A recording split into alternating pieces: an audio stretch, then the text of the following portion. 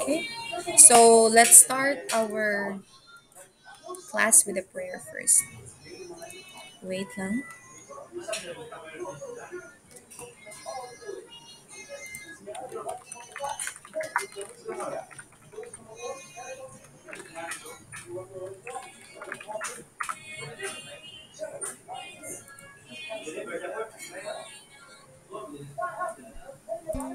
Okay, so let us put ourselves in the presence of the Lord in the name of the Father, Let the us Son, and the pray. Holy Spirit. Our loving and generous God, we praise and thank you for the bountiful blessings you have given us. Thank you for giving us a mind that can know and a heart that can love. Thank you for giving us the chance to continue learning amidst the pandemic that had caused a lot of changes in our lives. We are sorry for the times we have failed you. We humbly ask for your forgiveness. Father, help us stay focused on our studies. When learning becomes difficult, grant us the gifts of courage and enthusiasm. Grant us the grace to use our knowledge in making a difference into the lives of the people around us. All this we pray in your mighty name. Amen. Amen. In the name of the Father, the Son, the Holy Spirit. Amen. So again, good afternoon, everyone. Good afternoon. Good afternoon. Good evening. Okay, so good evening. So, may I request the first presenter to please share screen the presentation. First reporter, kindly share screen your Yes, PowerPoint ma'am. presentation. Thank you very much.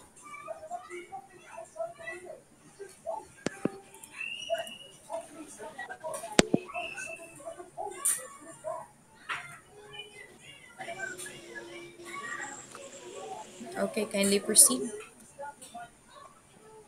Uh, so while preparing, please be reminded that your in terms with your PowerPoint presentation,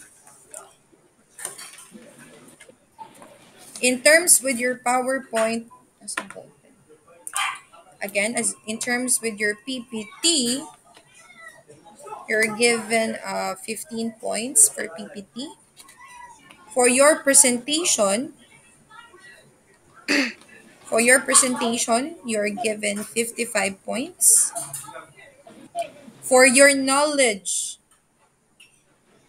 okay? So when you say knowledge, this is the way you respond to the questions given by your classmates. So if you can respond properly, it only shows that you have really prepared your presentation. Okay? So you are given 30 points. So all in all, we do have 100 points per report presentation. So it is expected that in this second term, it is expected that you will be given an opportunity to report at least at thrice. Okay, you'll be given topics three times for this second term. So hopefully you can get a perfect 100 points. So audience, you're expected to, of course, listen and raise questions after. In terms with the question, I will call names and then later kung kisa pa tong na ay additional question on the topic presented. So first set of reporters, I hope you have prepared. So take it away, Gwendolyn. So, good evening, ma'am. Good evening, everyone. Today, I will going to discuss to you the important historical development of ballistics. So, the brief history of ballistics. Word ballistics originated from the Greek word ballion or ballo, which means to throw, and from a Roman war machine called ballista. A ballista is a gigantic bow or catapult used to throw missiles and large objects such as boats at a particular distance to deter animals or enemy forces. So, as you can see in the image, this is a catapult or ballista looks like. This weapon was used by the soldiers long time ago. So they are using this kind of weapon to hurl a stone to attack their enemies. So as we notice in our history that a war long time ago was participated by a lot of cities. So in order for them to attack their enemies from the other city, they need a strong and solid weapon that can hurl a stone at a particular distance. So in our modern times, ang equivalent ani niya is a ballistic missiles. And then long time ago, they use guns or short firearms or bow and arrow, sticks, knives.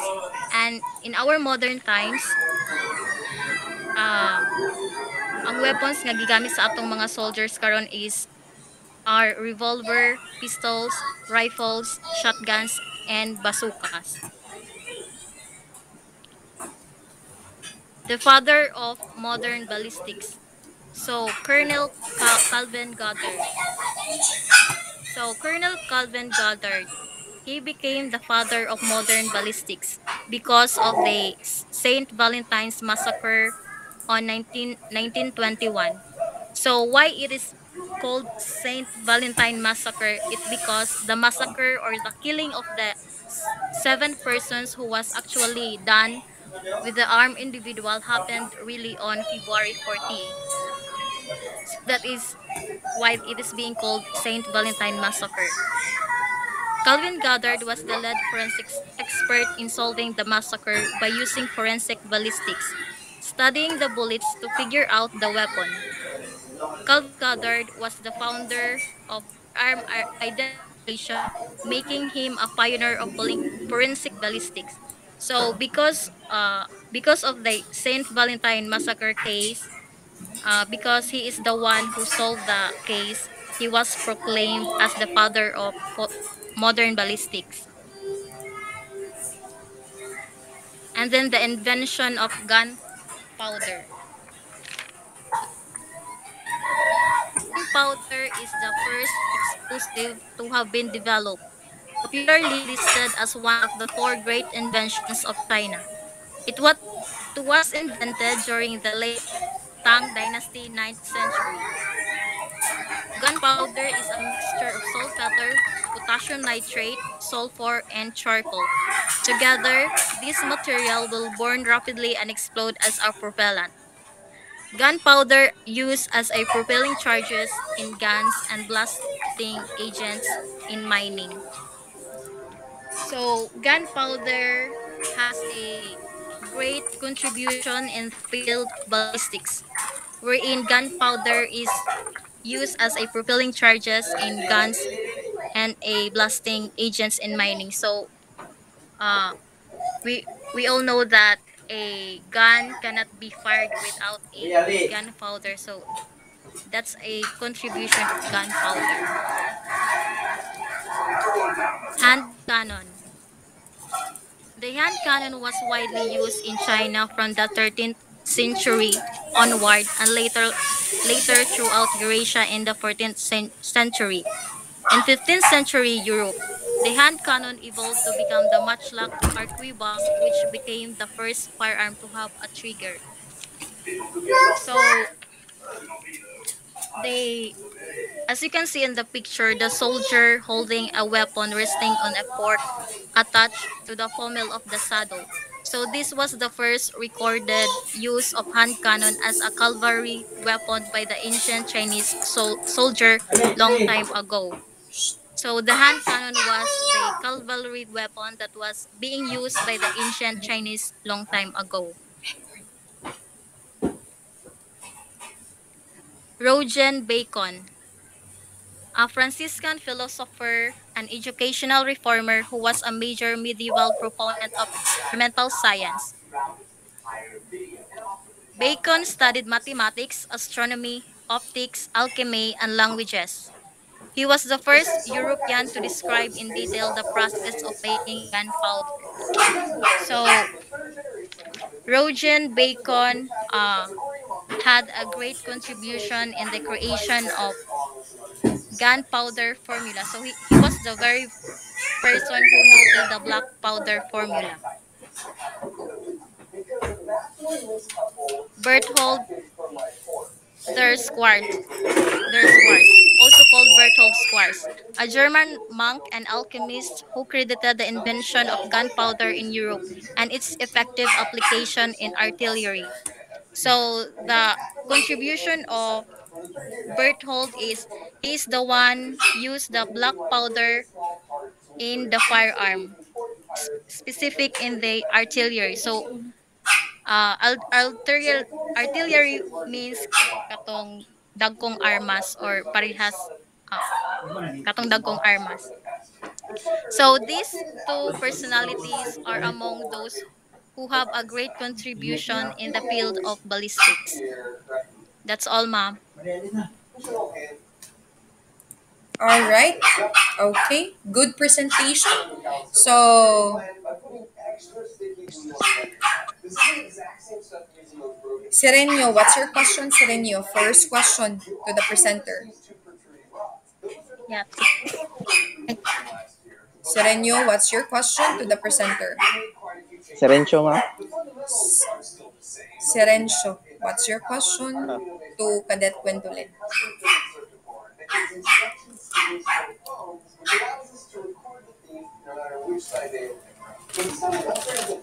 uh, more. I will ask again about the invention of gunpowder in China. What was the year? Kay Chape mo sa ako. Koan.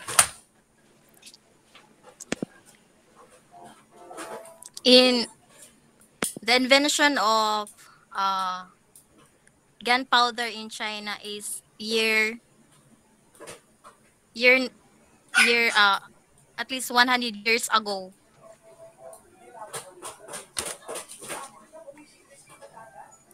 Any follow-up questions, Serencio? Nana, ma'am. Please formulate a significant question. Okay? All right, let's have Relasa. Relasa, second question to our presenter. Glenn, can I ask again? The the first page of your presentation. I think it was about the Greek words. I think that is important. Yes. Uh, the word ballistics originated from the Greek word ballion or balo, which means to throw, and from a Roman war machine called ballista. So that is the Greek word of ballistic. Thank you. Because basically, the weapons that was utilized before were literally being hurled. Mo nang to hurl. Mo nang ang word nga ballistic, mo na siya iyahang origin. Because again, basically, weapons before that was utilized during war, okay, were basically hurled. Is that correct, Gwendolyn? Yes, ma'am. Okay, now let's have Laingo. What's your question for Cadet Abril? So, question is that why Colonel Calvin H. Goddard became the father of modern ballistics? Just for clarifications lang, guys. Uh, Calvin Goddard became the father of ballistic because of the case that he solved, which is the Saint Valentine massacre case in 1929. On 1929. All right, very good. Let's give a round of applause to our first presenter. A virtual applause. Bitter people, a virtual applause, please. Thank you very much. So, Thank you, Gwendolyn, ma'am. all right, very good presentation. So, you got 99 out of 100. Next presenter, please. Thank you, Take ma'am. note, you're welcome. Take note when you present, it's very important that you open your camera at the same time. All right. So, next presenter, share screen your PPT. Yes, ma'am. All right.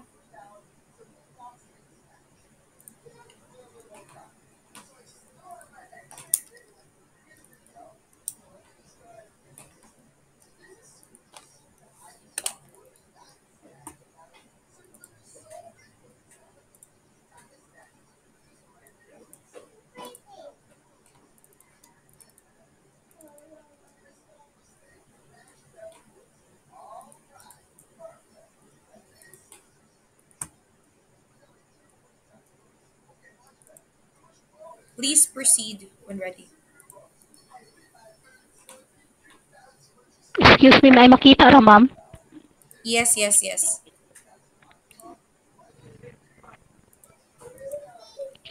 Okay, ma'am. Thank you.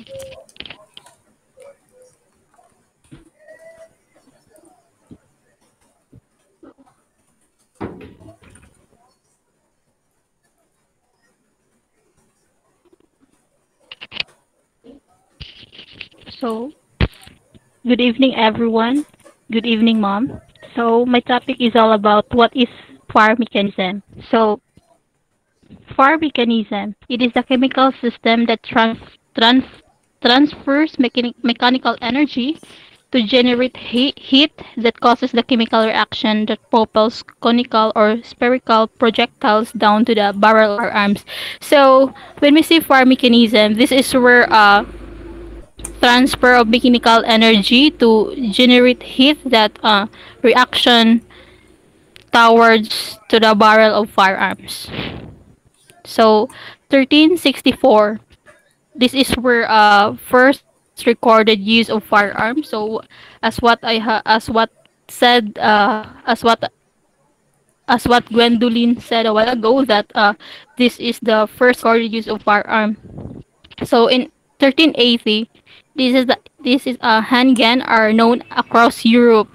So in 1400s, the matchlock gun appear. So before the matchlock gun were fired by holding the burning wick to touch the hole. So in a barrel of igniting powder inside. So the gun were fired by holding a burning wick to touch the hole, so that to ignite the powder inside. So a shooter uses one hand for firing and a prop to steady the gun. So ang shooter is they are use one hand for firing in order to steady or to aim, like something na na. This first device or lock for mechanical firing again is the match lock. So powder is held a flash pan and ignited by a wick or a match in a movable clamp. Both hands remain to the gun, vastly improving aim. So your two both hands are remain in order for you to aim your target. You should like that. Early matchlock guns are extremely rare. The matchlock shown here was made around 1640 and is typical of the muskets used by militia in colonial America. So in the matchlock, all working elements were protected inside the lock. The device also freed the hand of the user of his aid. So early matchlock guns have a number of names. So before, ang matchlock is there are lots of names like Minimize. Harkibus, Hakwibat, Hagbot, Hakbus, Caliver, and Masket. So the matchlock was difficult to use in wind Isa lang, or isa rain, lang.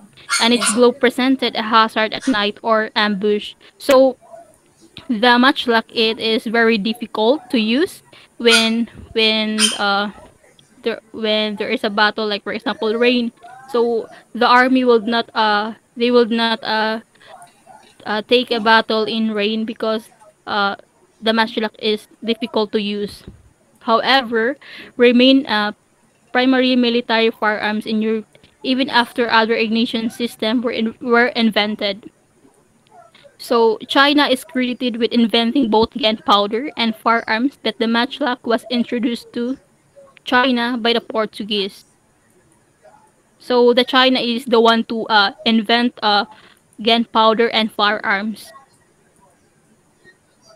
Europeans refined the hand cannons used in China in the 15th century. The matchlock mechanism was developed. So in 15th century, so the matchlock were developed. So the matchlock was also an economical to keep ready for long periods of time. To maintain a single sentry of on night guard duty with a matchlock keeping both ends of this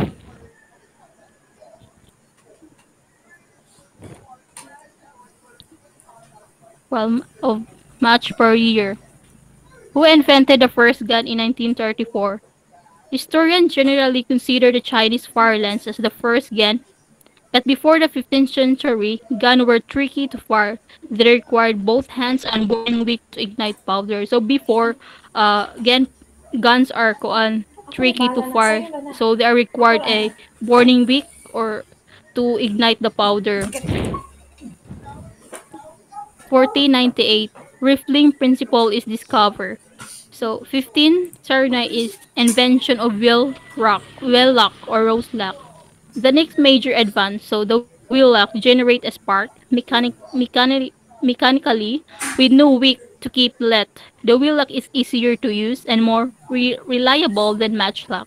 However, wheel locks are expensive to produce. So, ang wheel lock it is very easier to use and it is very reliable and it is expensive to produce.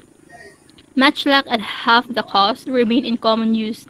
This is an early 1540 or multi-shot willock pistol made for Emperor Charles V in this weapon. Two locks are combined in one mechanism to give barrel separate ignition.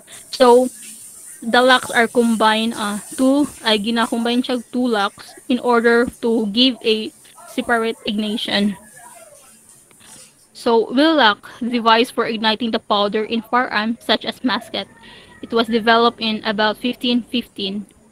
The Willock struck as a part to ignite powder of the pan of a musket. It did so by means of hold the press and a shard of flint or a piece of iron fired against an iron wheel. With milled edge, the wheel was rotated and spark flew. So the principle was used in the design of the flint and wheel cigarette lighter. So the one who invented wheel-lock is Johann Kepos of Nuremberg, Germany in 1517.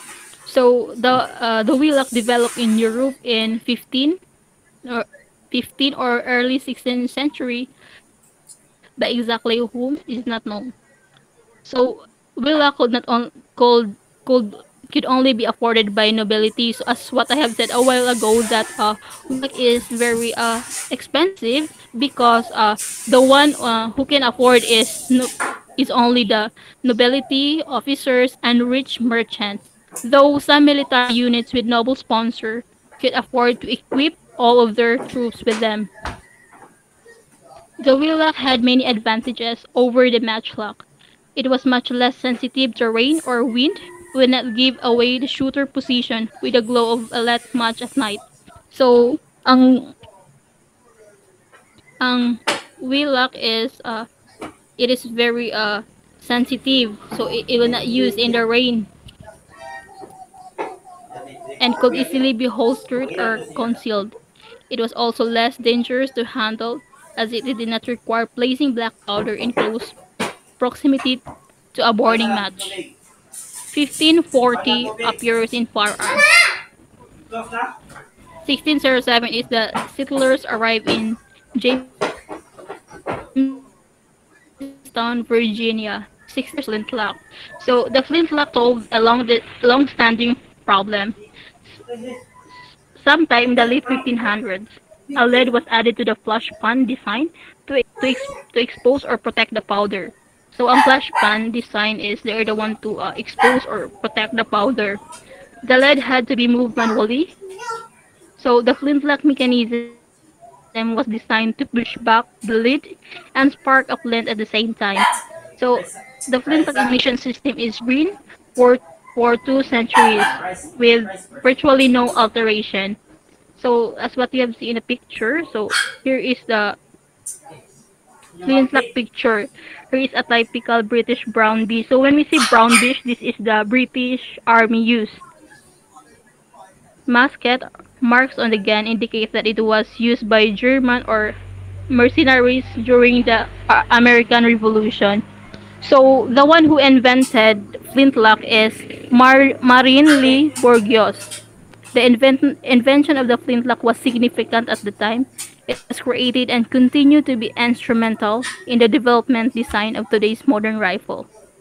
So flintlock pistols were used as, for example, self-defense weapon or military as a military arm. Their effective range was short and they were frequently used as an adjunct to sword or cutlass. Pistols were usually smoothbore, although some rifle pistols were produced. So flintlocks have two triggers. So have a seat trigger that allows the shooter to advance the trigger and set it so that very little addition pressure is required to fire. So the double set single phase a two trigger system. Pull the rear trigger to set the front trigger for firing. So the basic goal of flintlock is simple: to create a spark that can light the gunpowder stored in the barrel of the gun. To create the spark, the flintlock uses the flint and steel approach. So the spark that you see are the hot speak or of iron burning. If the spark come near, the gunpowder will ignite. So that is the picture of the flintlock. So this is the flint, the cock and side plate and spearing, or this is the pan and the freezen. That's it. All right, very good. So a little clarification na ha. Your match luck is in comparison to your will luck in terms of kind of in terms with the production itself, mas expensive yun as emphasized. Your will luck is more expensive compared to your matchlock. However, many soldiers, many countries utilize the matchlock before, again because in terms of the production itself, it's not that expensive. The problem lang is that your matchlock is very sensitive to rain and to wind, of course. Remember, as emphasized by the presenter, in order for your matchlock to continue functioning, kinahanglan nagsiga baya siya. O, ya kung kusog ang hangin, so do you think that there is a mechanical process? Shh, anak. Love, bata. Excuse me, intermission number first. So again, imagine kung imagine ang two warring countries ha, ya pagkahuman kusog ang usa hangin or nikalit pag-ulan, so it is expected that the matlock will no longer be utilized. Muna sa una, uso ra gyapon, even they do have the matlock, uso ra gyapon that they will use the sword itself and the knives. Kaya nga naman, effective sa panahon that there is a sudden change of weather. Okay. It was mentioned earlier by the presenter that your your will lock is sensitive. No, it is not that sensitive compared to your matchlock. Muna ningon sila nga mas nindot. It's just that not all countries can afford, not all people can afford. Muna it was emphasized again by our presenter that only those officials in the military, only those nobles, only those rich merchants can really afford the villa. Pasalamat kita kay Natay Flint. But then again, since it is better compared to the two previous what's this guns, munang it's quite expensive to reproduce, and not all again can really purchase those guns itself. So let's have Tubil. Tubil, what's your first question to our presenter? My question, ma'am, is that my question, Bads Almosora. It's just simple. For you, aside from um, this is for the much that involve. What? Kanang choppy, choppy, dili. Klaro ra kung kayo, ma'am.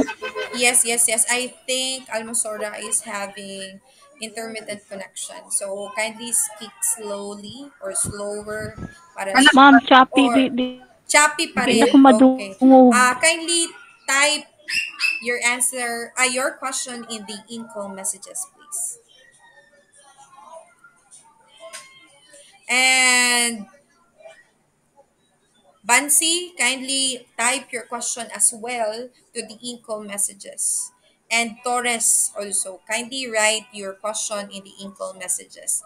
Kadat Almosora, kindly open the in-call messages so that you can see and read the question.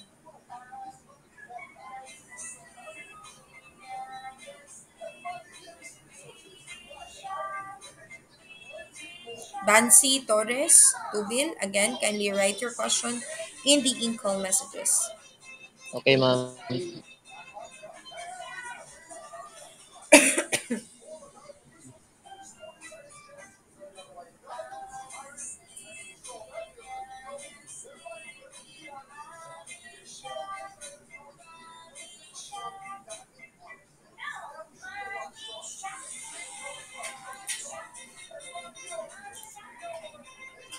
Okay, where's your question? Cadet Almosora, first question, kindly respond. Naka-type na ko, ma'am.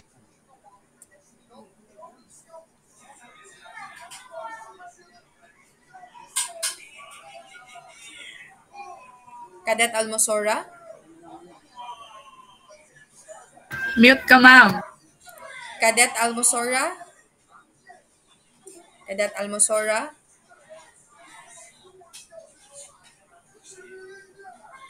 Okay, so I will respond to the question. Unfortunately, Cadet Almosora. Yes, ma'am. Yes, Okay, ma'am. okay, sige. Go ahead. Kindly respond. Yes, ma'am. Can you hear me, ma'am? Yes, yes, Dai. Go ahead. Can you respond to the first question?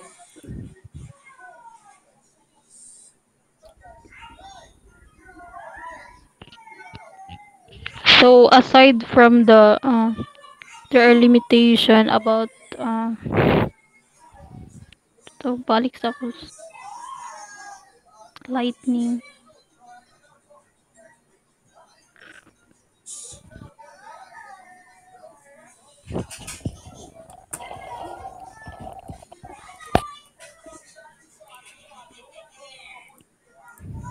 But, Sora, Yes, yes. okay na, madog na ang tingog. Oo. So, aside from the wind and rain, there are any limitation when it comes to lightning and matchlock. So to answer that question, matchlock one of being the burning piece could not burn in meat or freezing weather. So dili siya ma-burn in meat or freezing weather. Okay, okay, let's get started. Okay, it is noted that most warring countries before naagod sila yung snow. I wish na yung snow po sa Pilipinas, no? Kay ganahan siya mahigdag snow. Kaso habang dyan snow. Yes, that is correct. One of, aside from the wind, aside from the rain, basically sa panahon sa snow, okay, or freezing weather, it's not really good to use the matchlock. Kaya kinahanglan, bayaan mo pasigaon ng pabilo. Correct? O, sa pagsigas pabilo kung bugnaw. Alright, that's correct. Mato po ka, ma'am. Okay, so thank you, Cadet Almosora. Okay, next question. Where's your question, Torres and Bansi? Okay, Cadet Almosora, kindly Delnas, ma'am. respond to the next question. Yes, ma'am. Yes, ma'am. So to answer that question, how does matchlock or differ from wheellock? So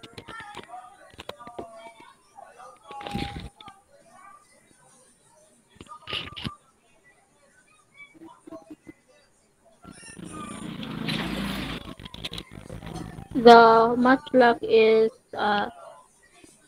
they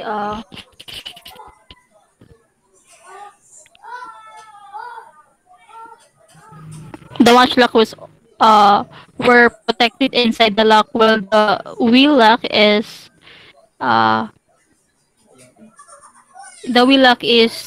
spark to ignite the powder of on the pan of a musket. So ang wheel lock is, as what I have said a while ago, that the one who can afford that is the nobility or officer or the rich merchants. Well, match lock is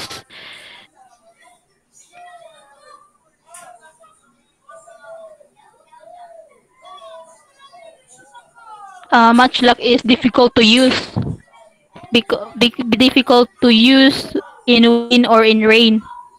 That's it. All right. In addition to the answer given by Almosora, actually, both of the matchlock and your windlock are sensitive to the rain, the freezing weather, and even the wind. It's just that, in terms with the level of sensitivity, mas dili sensitive ang windlock compared to your matchlock. Ana. Okay. Next question. Kindly respond, Cadet Almosora. Yes, ma'am.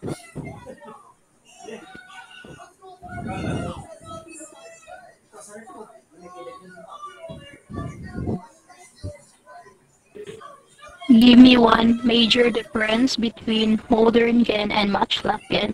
So in modern gun, today since we are modern, so na kung ano jud siya, like we are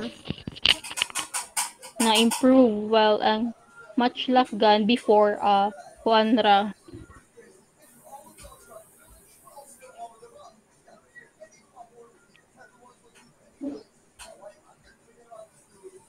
rare siya sa una. Anything else, Cadet That's it, Almosora? ma'am. All right. So, in addition to the question of Bansi, of course, it's very obvious the big difference between matchlock and your modern gun. Kaya nga namang, ang matchlock sa una, kinalan mo pasigaon, makita na yung pabilo. Pero sa modern gun, naapabay pabilo? Of course, wala na. So, it's very obvious that in terms with the mechanism itself, mas improved version kaayo ang kuan modern guns. Karon you can seal, you can have even the usa gito pinakagamay nga po sila. Usa gito pinak ha? Unsa? Okay. Even karon you can even blaze your gun sa imuhang gamay nga purse gani for makeup. Katong Black Widow kuno hindi ko na kubana. Ha? O caliber 22 bisaon na ikaw maglisod ultimong kanang pag-conceal gani sa matchlock and even the windlock and even the flintlock lisod man gani. So, cancellation itself, okay, concealing itself, it's kuan obvious nga mas daling makonceal ang mga guns karon compared sa unang panahon. Mechanism wise, of course. The use of gunpowder, of course. Sa una, they're just using black powder. Karon na nakay kuan, smokeless powder pa yun. And even karon mga panahon na ang mga guns are mga kanabang gipang modify na kay caliber 45 na po kay unsa to yung usang ngalan tong ulap katubang imong impact caliber katubang usaba katubang gikuan gani gi-modify para mas kusog pa jud siya pagka 45. Impact 45 mo buti ngalan nato. Nalimot siya ko. Nanigo lang. Basta na mo to yung usang na-try na mo which is 45 Japon siya pero na siya giusog mo nang mas uskan good. Dide impact. Compact 45. Even mga guns karon with the same caliber are being modified slightly para mas kusog pag yun. One good example as what I mentioned is your compact 45. All right, very good. Almosora, let's give Cadet Almosora a virtual applause, please. All right, very good. So, maayo ha, second set of kuan students nga nihatag og question. Mas better kumpara kanina.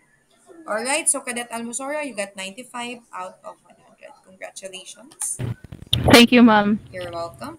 So let's proceed to the next presenter, please. Ako, ma'am. Go Ako, ahead, ma'am. please. Let me share my screen.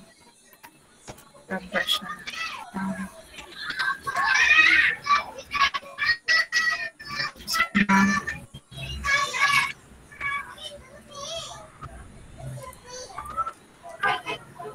Naroon na, ma'am. Yes, yes, yes. Okay. Good evening, ma'am. Good evening, classmates. Also, I'm going to report about the riflings, revolver, and self-loading pistols. This is also under the historical development of firearms under forensic ballistics. So before I start with my report, let me share a short trivia that I found on social media. So listen, did you know that guns was once just the weapon of the world's military forces? Now, guns are considered a right of the average citizen by some people, especially in the United States. And actually, it is written in their constitution. Now you do. So let me start with the riflings or riflings. So when we say riflings, we thought of a word rifle. So ratong mga tagas ng mga pusil atong manumduman. When I first heard the word riflings, I thought of those guns that I have encountered in the ROTC. Those are they presented as rifles. So as according to my research, that riflings is the arrangement of spiral grooves in the inside of a rifle barrel. So, ang rifling, say rifle na po sale, it is not like a model, but it is a gun that is rifled or has a spiral grooves. When we say spiral grooves, in a spiral shape, um, as you can see in the image, the first image, you see a spiral shape, pa na siya. So, mer siya, kamanti mo ng katol, spiral siya, that is a spiral groove. Spiral groove. As you can see also in the pictures, you have the grooves of the barrel. We have the spiral cuts into a rifled bore, which is a grooves. And the ridges of the metal between the grooves in a rifled bore is what we considered as the lance. Next is that that is the image of the bore or a bore. So the term refers to the spiral grooves cut into the bore, ano siya, bore, of a barrel, which impart a stabilizing spin to the bullet. The spin keeps the bullet travel in a straight direction and lessens the tendency from departing its line of flight. The very purpose of a spiral grooves is that when you fire a gun with a rifle groove, is that pagtira na nimo gakuyok na ang bala. So that's the very purpose of the spiral grooves. Like it spins with the wind. So straight ang direction nila. For example, I thought of an example, more simple siya nga example ang Beyblade. Pag atong ikuan ang Beyblade, isa sa Beyblade, kuan na siya pag imo siyang birahon mo tuyok siya, so steady ang iyang spin. So spiral po ang iyang shape. Mara kung yun maka-relate niya. So, what is siya? A riflings is the term refers to the spiral grooves cut into the bore of a barrel. Next is that the development of groove barrels is attributed to Gaspard Kollner, a gun maker of Vienna, in the 15th century. Others fix the date of 1520 and attribute it to August Scudder of Nuremberg. I did a research. According to the live discussion that Ma'am Jipo sent in the Google Classroom, that according to the instructor, that we cannot say that it is an invention. It is a development and more in development and innovations and attributed to Gaspard Kollner, and a gun maker of Vienna, and the 15th century. When we say 15th century, we can say it's 1500s. It is in the year 1400s. So dugi kay siya, dugi na kay siya 1400s. Others fix the date of 1520, 1520, 16th century na ni siya, and is attributed to August Cutter of Nuremberg. So you may question if kinsa gud nila ang more on had a development of the said riflings. So according to my research, that Gaspard Goldner first developed Dow, and Augustus Cutter is just help Gaspard Goldner in the development and innovation of rifle guns. And also, munang di ay wala nila they didn't use the term inventions because in the year 1450s and 1500s, German weapons bearing the coat of arms of the Emperor um, Maximilian Maximilian the First, and made between 1450 and 1500s, have spiral grooves na. Ano siya yung mga spiral grooves barrels, and are in fact the earliest identifiable rifled guns because riflings is the development of rifling started in 1498. So munang innovate siya development because they have found out that German weapons bearing the coat of arms of Emperor Maximilian the First is between 1450 and 1500s. Mga 1450 siya nagsugod. So, mas kwan siya, mas una sa development nila.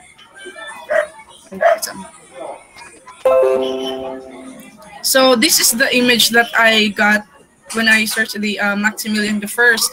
So, they have found out that was a part of her, part of his clothes or part of his armor na yung mga spiral grooves in that image. Image. I have searched also I tried searching on the images of Cutler and Colner, but wala mo gawas kay Mark dugay na kay siya, Mark siya mga drawings na lang ba. So I have found out the Maximilian the First photo, the Emperor of Mexico daw siya. So I'm going to show a model of a rifle. That undergoes riflings, guns that undergoes riflings. Of course, a very familiar M16 rifle. We have hinge action shotgun, bolt action rifle, lever action rifle, pump action shotgun, and semi-automatic rifles. Those are guns that undergoes riflings that has spiral grooves. So next, we have the revolver in the year 1835. Revolver from the word revolve. Revolve siya, toyo ko siya. A weapon with a revolving cylinder containing a number of firing chambers which may be successively lined up and discharged through a single barrel. So as you can see in the picture, we have a Samuel Colt revolver in the year 1835. So a cylinder containing a number of firing chambers, mga 6 chambers ang revolver, I think. Then it's discharged through a single barrel. So this is the image of Samuel Colt in 1835, and his invention, the Colt Dragoon, the Colt revolver. Samuel Colt from his name, 1814 to 1862.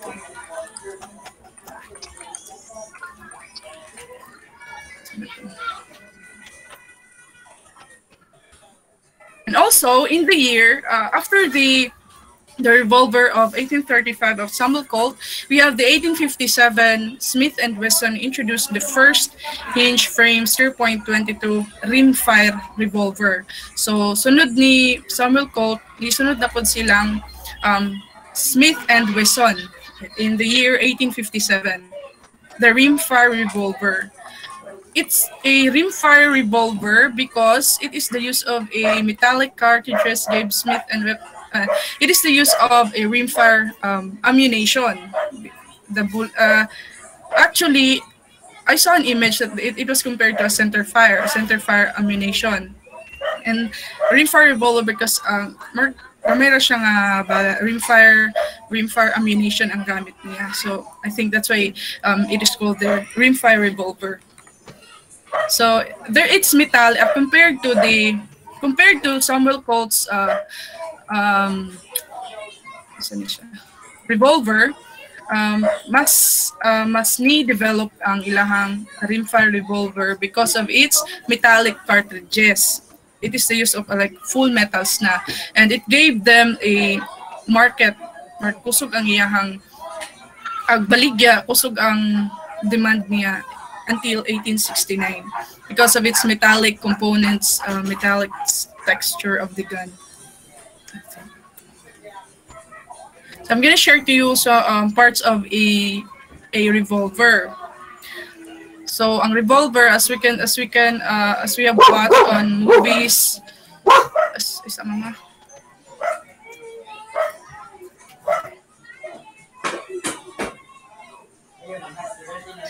As we can see in the picture, sa akong pagkuhan day sa mga movies, ang revolver, ga-revolve siya, announce siya, sumutuyok siya, then mo balin siya sa nanay bala, then pag fire nimo, imo na pud siyang i-pull ang trigger.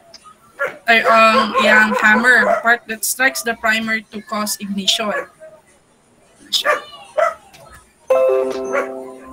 The next, from revolver, from revolver, then we have the self-loading pistols. The self-loading pistols, it load by itself.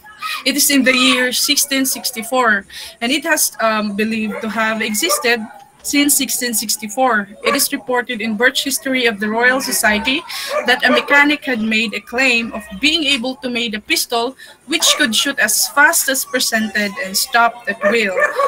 So self-loading pistols, nakadevelop na siya 1664. We have this image of a self-loading pistols. You have the front sight, the barrel, the bullet. So I believe at the time when you, kayo ang pagkaka-experience of fire, at the time when you fire a self-loading pistols, it will load by itself. It will load by itself when you fire another bullet.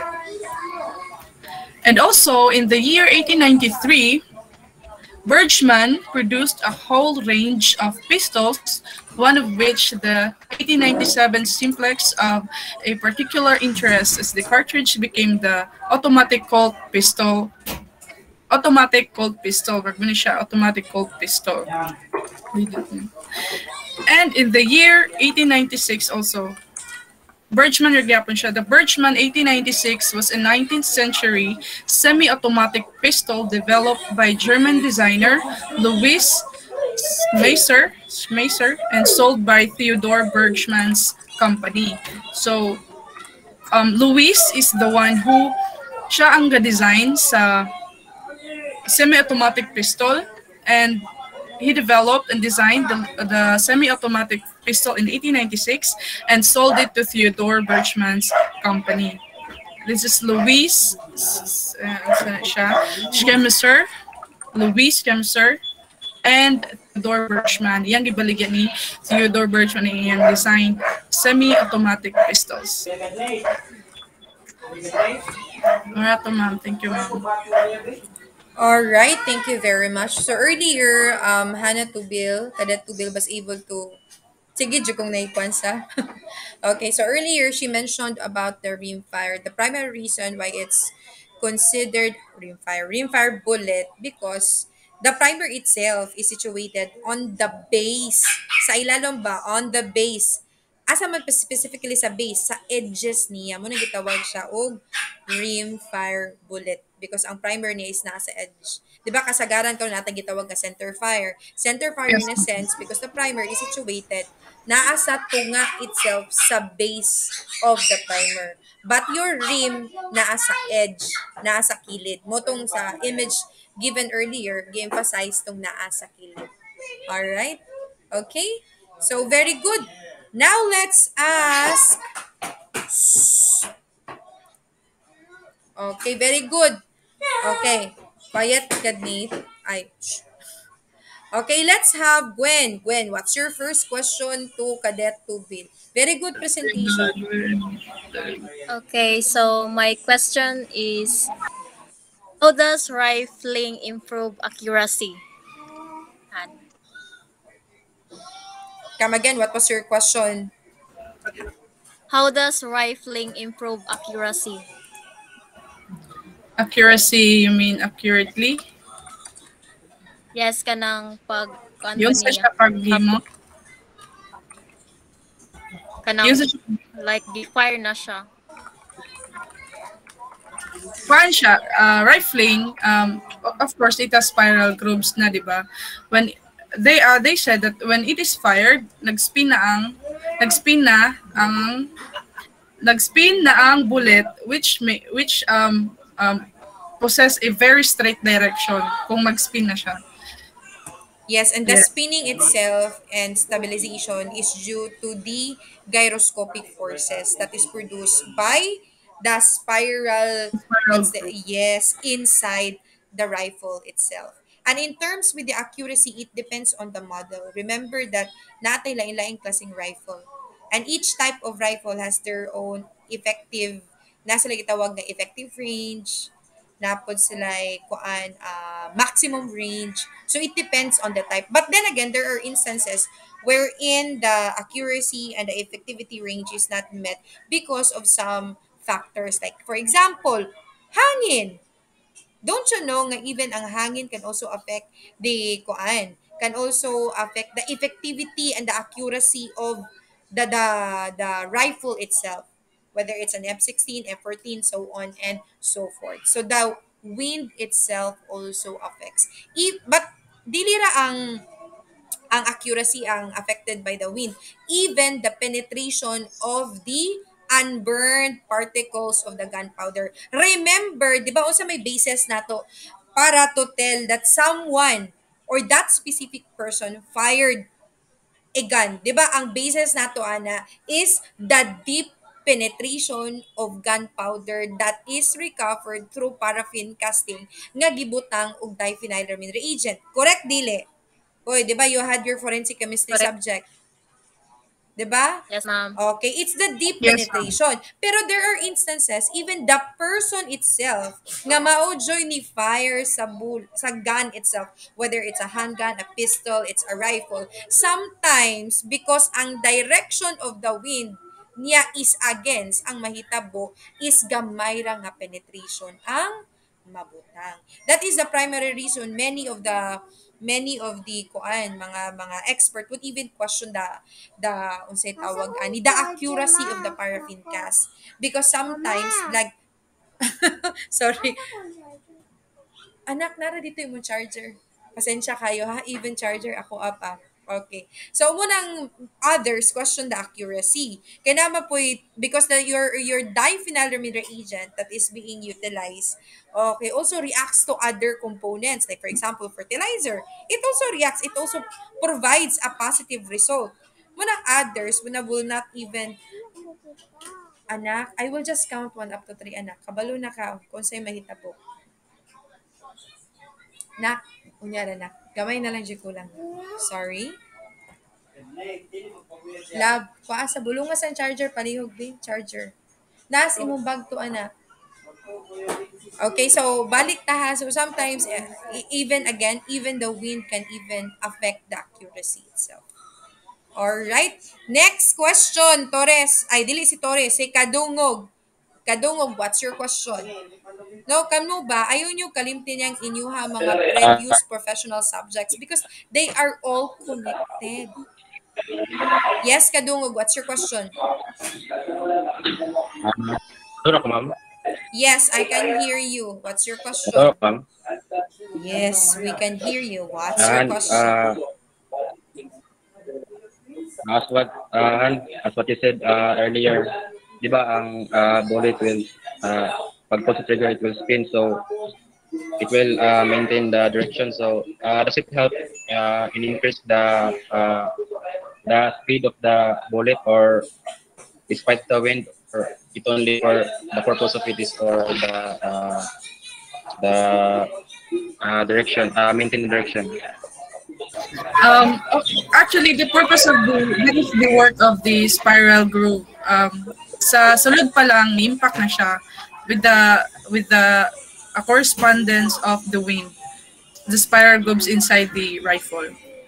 Yes, it helps. All right. In addition to your in addition to the answer given by Cadet Tubil, with regards to the speed, actually, it depends on the model. As what I have mentioned earlier, each model of the rifle has their specific maximum range, effective range, and minimum. Okay. So, the existence of say tawag ani the the spiral say tawag ani kaning iyahabang image itself iyang formation nga naka-spiral form ang ato ang ato ang land of groove, it helps, but again in relation to the question, if it also adds on the speed itself, the speed is determined with the type of rifle that is being produced. In short, your M16 has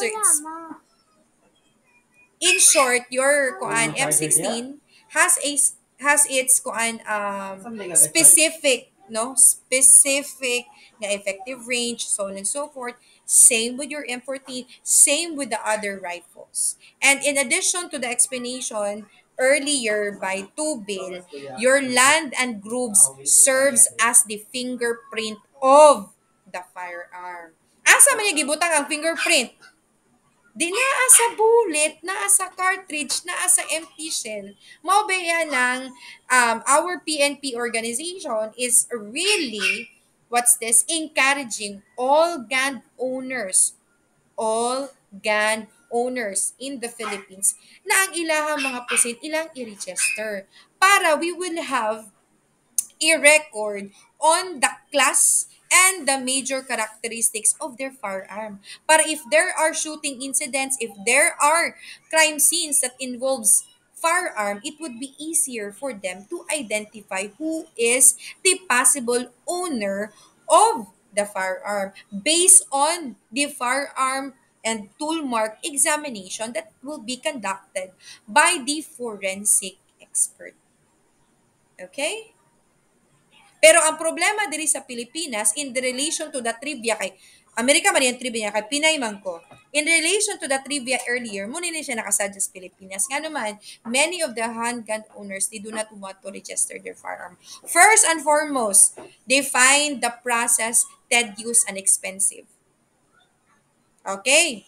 And aside from that, kinahanglan ba yan nimong i-renew permit? Di sila ganahang mag-renew. And aside from that, palayo simbako na they will use the firearm, they do not want to associate themselves. Mao na siya'y problema. Okay? Mao na siya'y problema. And another, kani mga Pinoy, mahilig kay palit og paltik. They do not want to purchase, Diyos ko, ginii ko. They do not want to purchase mga handguns that are made by legal kuan, mga manufacturing company. Ganahan jud sila atong 5,000 nimo gwapo kayo. Gwapo, pero pila ra katira? One. Ana. Okay? So lami unta to if you do if face to face tano because in your scholastic tour puhon up mo adto man na og Cebu. Okay? So pag adto Cebu, we'll visit also kanang usaning mga tighimo og mga paltik. When you say paltik, meaning to say, kana bang manually made ra ang ilahang mga pusil, nga if you do have 3,000, 5,000 pa po na kaayo, gwapo, externally. But in terms of the usage, pila ra ka pusil nimo ay one ani hang fire na. Ingon ani. Dagan na sa Danau, ma'am. Uy, ayog Danau, siskot. Cebu. Wadyo ko gisulti ha. Wadyo ko gisulti ha. Dili akong sala o dili akong dakong sala. Ay, mention og lugar. Alright. Okay. Next question, please. Let's have Almosora. What's your question? Ay, dili. Naka-question na this Almosora. Rilasa. What's your question? Ma'am, ako ang question kay na-answer na, nimo. Another question. Ano? Ano mo gusto niya ano?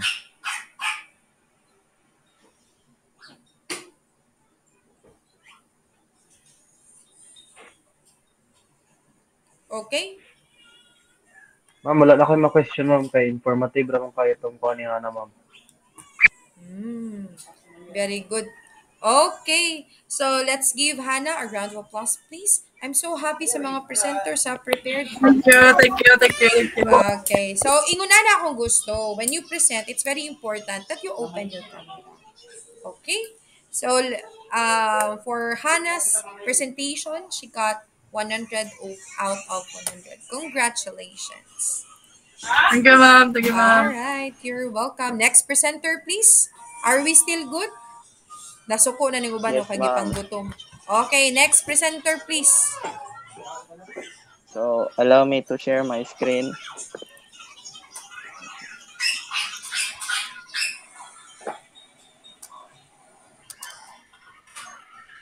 So nakita ra ko screen.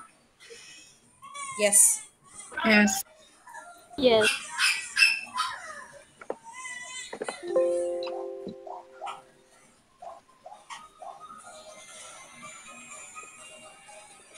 So madungog ra ko. Oo. Yes, ma'am, yes. So good evening everyone. My report is all about percussion system. Uh, Percussion system is an ignition system of a firearm that utilizes an explosive that detonates when sharply struck. It was discovered by Alexander Forsyth. Uh, Percussion system is a system that uses explosives uh, such as gunpowder to detonate and propel a projectile from a cartridge. Alexander John Forsyth. He was a Scottish Presbyterian clergyman who first successfully used detonating chemicals to prime gunpowder in firearms, thereby creating what became known as percussion ignition in 1807. He made his first percussion system by packing a potassium chlorate in the breech of a gun through which the flash of the primer ordinarily traveled. When the compound was struck with a hammer, it exploded with a strong flash that ignited the main charge in the barrel. So Alexander John Forsyth is a clergyman. His religion was Presbyterian, so he was a born again. Uh, he he was the inventor of percussion system in the early 1807. So he is a a pastor. Next is metallic cartridges. First is pinfire, an obsolete type of metallic firearm cartridge in which the priming compound is ignited by striking a small pin which protrudes radially from just above the base of the cartridge. On one side of the cartridge is a protruding firing pin. The other end of the pin touches a small copper cap containing a pressure-sensitive primer explosive, such as mercury fulminate or potassium chlorate. The rest of the case is filled with gunpowder and there is a lead bullet at the end.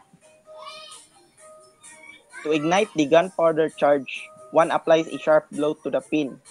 The other end of the pin then strikes the primer, which then ignites and then burns the main gunpowder charge. To load the weapon, the user opens the breech of the gun and drops in a cartridge. There is a slot at the top of the barrel so that the pin can protrude out of the slot. The user then cocks the hammer against the spring pressure. When the user pulls the trigger, the hammer is released and the spring force drives the hammer into the pin, thereby firing the weapon. So in this picture, these are the type of pinfire cartridges in order from 15 millimeter, 12 millimeter, 9 millimeter, 7 millimeter, 5 millimeter, and 2 millimeter.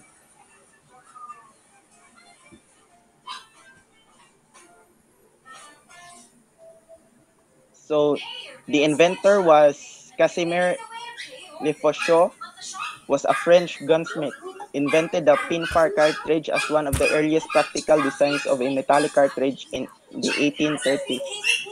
So, sa picture in this picture siya si Casimir Lacroix, French. Next is rimfire. Rimfire was discussed uh, early by the report of Miss Hannah Tuville. Rimfire is a type of a firearm metallic cartridge whose primer is located within a hollow circumferential rim protruding from the base of its casing. Once the rim of the cartridge has been struck and the bullet discharged, the cartridge cannot be reloaded because the head has been deformed by the firearm pin impact. Uh, the most common rimfire ammunitions from left to right, uh, .22 short, .22 long rifle, .22 Winchester Magnum rimfire, .17 Hornady Mach 2, and the last is .17 Hornady Magnum rimfire. Uh, the most common gun using a rimfire cartridge is a revolver, and some of long rifles such as Winchester uses 22 long. This is Louis Nicolas Flaubert, a Frenchman who invented the first rimfire metallic cartridge in 1845. It was a major innovation in firearms ammunition. Next is center fire, a firearm metallic cartridge whose primer is located at the center of the base of its casing. Unlike rimfire cartridges, the centerfire primer is typically a separate component seated into the resist cavity in the case head and is replaceable by reloading. The power ignites when the firing pin of the firearm strikes the center of the cartridge. So centerfire most nowadays ang ginagamit na gyud sa mga persons in authority and mga even the private individuals with having or owning a gun, they uses center fire. Most common center fire cartridges are 45 ACP or automatic Colt pistol, 9mm Luger, and 5.56 by 45 millimeter NATO. 45 ACP, uh, this cart uh, this cartridge uses a 45 caliber pistol, Colt pistol.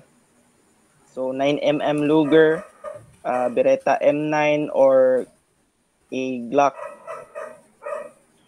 5.56 by 45 millimeter, M16 rifle, M4, M14. A brief history of center fire. It was invented between 1808 and 1812 by Jean Samuel Pauli. This was also the first fully integrated cartridge and used a form of obturación employing the cartridge itself. Another form of centerfire ammunition was invented by Frenchman Clement Potet in 1829. However, Potet didn't perfected his design until 1855.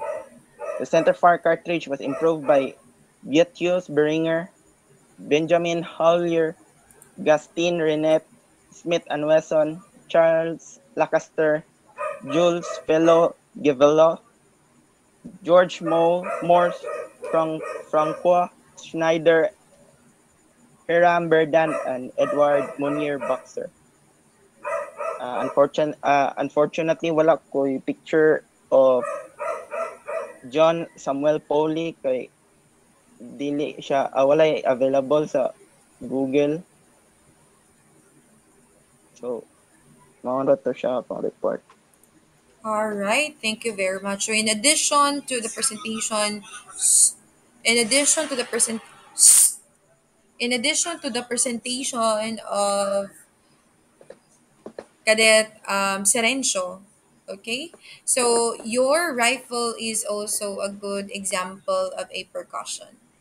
Okay, your rifle again is a good example of a percussion. But nowadays, kasagalan sa mga rifle are already considered as center bullet, center fire rim ang ilahang gipanggamit because many find center fire rim more advantageous compared to your rim fire.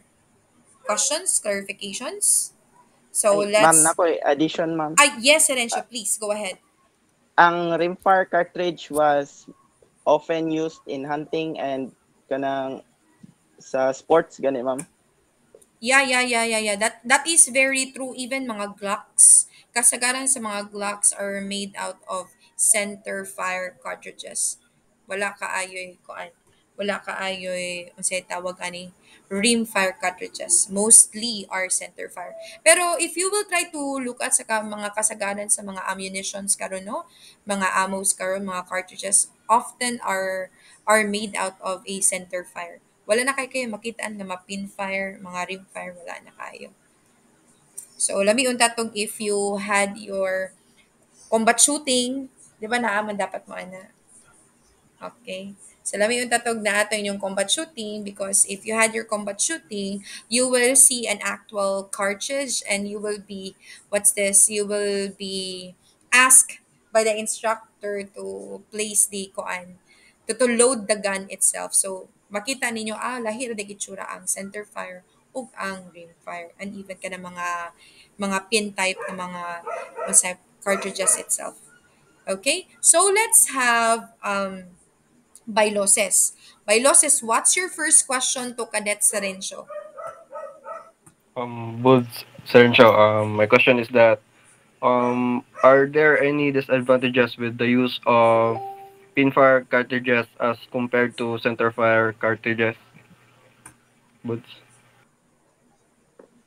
Sa ako na research, ang differences nila kay ang rimfire as of now lisod siya pangitaon kay gamay na lang ang nagama sa rimfire nga cartridge. Kay ang most common karon nga cartridge nga gigamit kay centerfire na.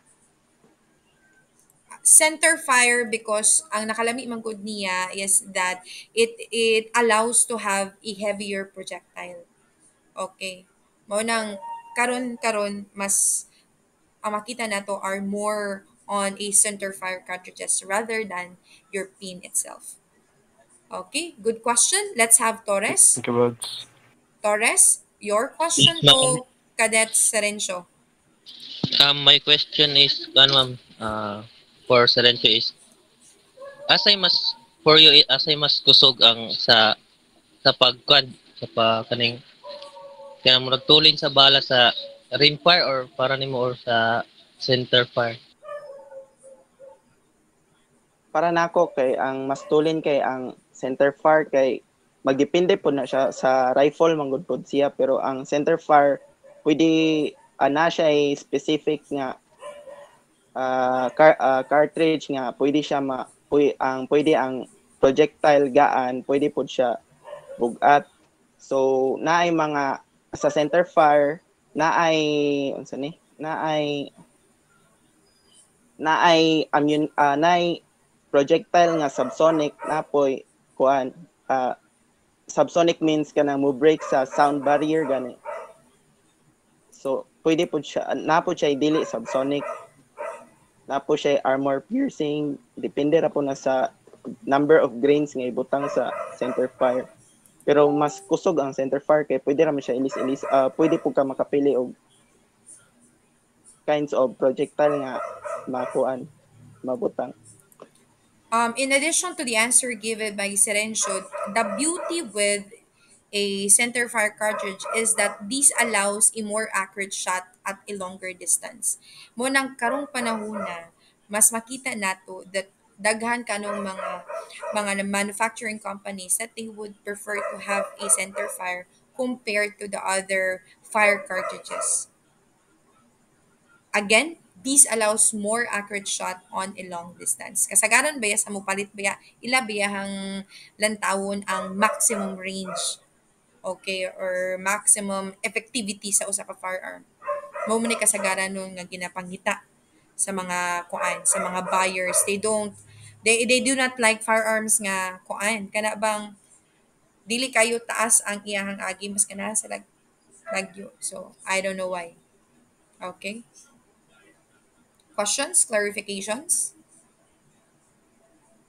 Probably katong tig-inra kay competition kana.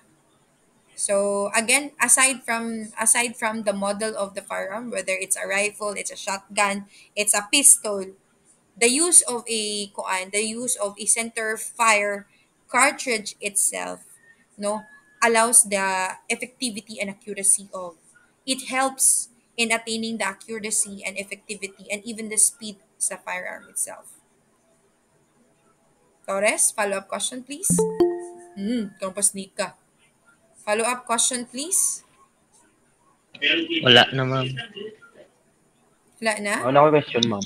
Yes, go ahead please. Ma'am, katong those Yes, good numbers nga, evening, I Dai. just, Yes, Relasa, go ahead. okay, ma'am. So, I just want to know, ma'am, because I'm somewhat confused about the numbers, the 0.22 mm, 0.15 mm. Does it indicate the length or the width of the bullet or cartridge? Ah, okay, it's the bore itself tong angging linginundong. Mm. So, yes, yes, yes. Yes, yes, yes. Pero in terms with the firearm itself, naman po yung ubang mga pusil nga pwede rang gamiton ang similar type as long as agray. Sorry. As long as kaigo na siya. Okay? Dayon koan, ma'am. Kanang the bigger the, since it's about the bore, ma'am, sa to, the bigger the bore, ma'am, does it mean the bullet may fire faster, or the smaller it is, the bullet will come out faster? It depends on the number of the lantern groups that are uh that is embedded on the bore itself tong, because remember like maguna siya, each firearm and each model lain-lain ang number of lands and groups that is manufactured inside a gun itself, whether it's a rifle, it's a pistol, it's a short arm and ano. So it depends on the number of the land and groups. Mo biyan ang siya nakalami in terms with the study of in terms of firearm analysis, because with the use of the land and groups and other markings inside the gun itself, it serves as a fingerprint. Munang it's easier on the part of the firearm expert or specialist to do the elimination process, and to determine whether that specific firearm diya ba mo ba jud ni kaninga cartridge itself, kaninga bullet itself diri ba jud ni nga firearm gagikan. So elimination process wise it would be easier, but then again dili bud pasabot that the elimination process is easier, the investigation is easier. No, because there are a lot of challenges pa po that are being faced. One good example diri sa Pilipinas is that only a small percentage of gun owners decided to register their firearm in the PNP. Okay, so ang may tabo, when there are, as what I mentioned earlier, if there are incidents that involve firearm, it still provides difficulty on the part of the PNP organization. And aside from that, if you were able to join the Second International Convention in the firearm and tool examination, I think that was the third part of the second convention. It mentioned that that there are people who are questioning the accuracy of the examination made by the firearm technician or the specialist itself. So sometimes the accuracy and the capability and training received by the expert are also being questioned. Munang sometimes instead of helping ang mahitabo, there are points of presentation that are not given weight labi na in the promulgation of judgment. Was I able to answer your question, Rila, sa kaniabot man noong kuglayo nga part? Yes, ma'am. All right. But ma'am, in cases sa shotguns, ma'am, since does it still follow lands and grooves?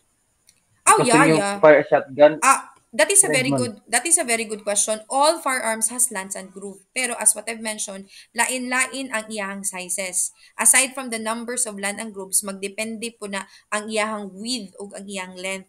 So sa kada firearm and kada unsay tawag ani model, lain-lain sila og ging tas-on, ging laparon og land and grooves inside the barrel itself.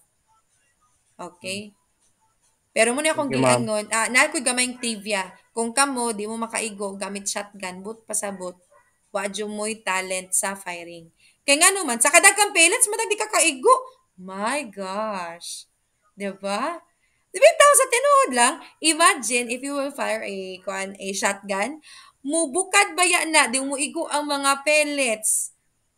So, kung di pa jog ka makaigo, anay, mo na siya giingong ambot na lang.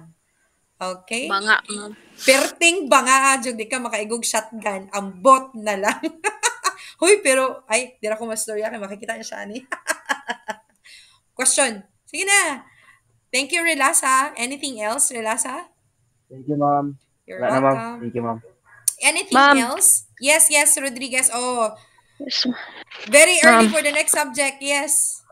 I mean, ma'am, kanang karon ra jud ko na add sa GC kay abi na ko ang GC nato kay katong sa lie detection Japon, ma'am. So nang wala ko ka-attend sa past kuan meeting nato.